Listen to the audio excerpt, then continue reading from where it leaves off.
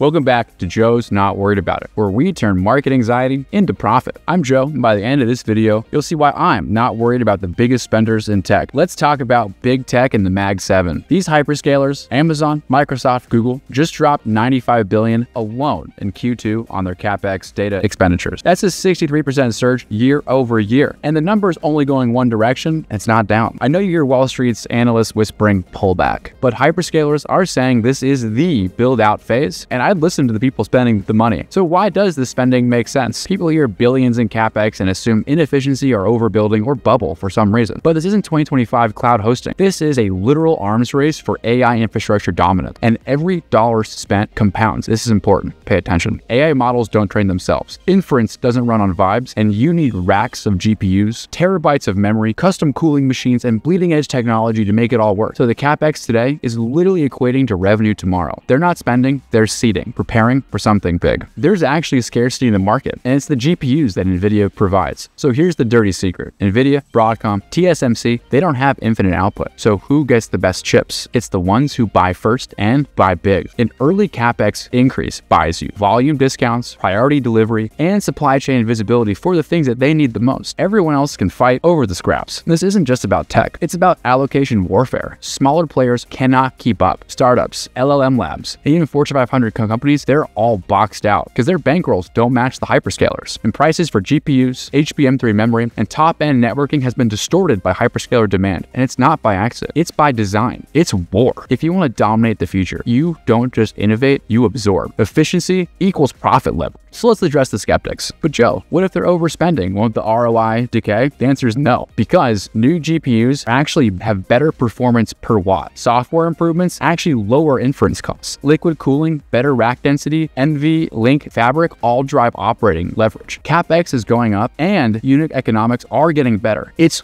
literally cheaper for hyperscalers to buy new units than to run the existing stack. I'm gonna repeat that again. The more they spend on new and better tech, the cheaper their data is, and it's actually more efficient. So it's a weird flywheel where they have to keep buying more because their stuff is cheaper. It's not a bubble. This isn't the 1990s. This is 1960s NASA. The mission is long-term, the cost is upfront, and the payoff will be generational. So am I worried about runaway CapEx from big tech? Not at all. This isn't a spending spree. It's a sovereignty play and an infinite positive loop. These chips are maxed out running 24/7. They're being paid for. There's real revenues behind this. That's not a bubble. AI is the new oil field, and the hyperscalers are laying the pipeline. So subscribe, stay sharp, and don't worry about it because you know I'm not.